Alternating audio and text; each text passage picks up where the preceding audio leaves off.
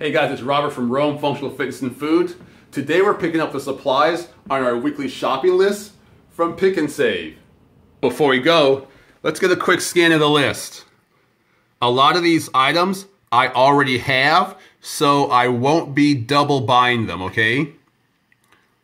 We have our fruits and vegetables, meat, dairy, non-dairy, grain, seeds, spices, cans, condiments, and other miscellaneous items. It may look like a long list, but the good thing is a lot of those ingredients will be used across multiple recipes throughout the week. That way we won't waste anything. We're here at Pick and Save, about to do some shopping. Oh yeah. A little bumpy in here.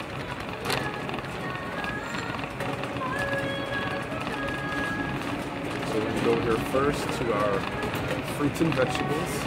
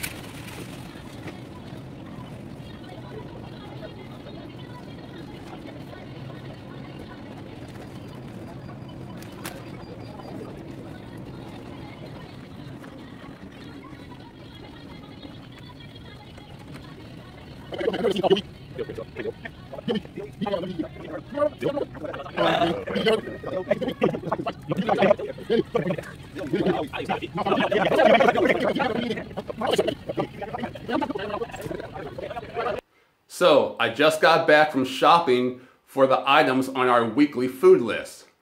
Spent about $100. I didn't have to buy everything on the list because I already had some of the items here. Let's check out and see what we got. Here's the meat and protein products. We have ground pork. We have boneless, skinless salmon fillets, family size. We have quick frozen raw shrimp. Oh yeah. Cured ham. Cottage cheese. Some plain Greek yogurt. Then we got some white wine vinegar, some fish sauce, vegetable broth,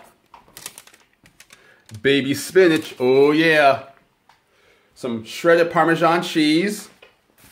Then we have some zucchini, asparagus, 3 lemons, 3 limes, sugar snap peas, 4 bananas, red bell pepper, oh yeah, tomatoes, big hothouse tomatoes.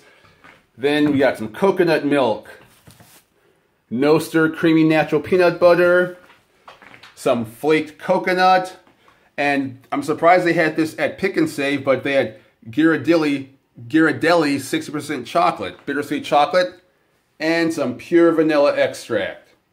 So I think we are ready to cook.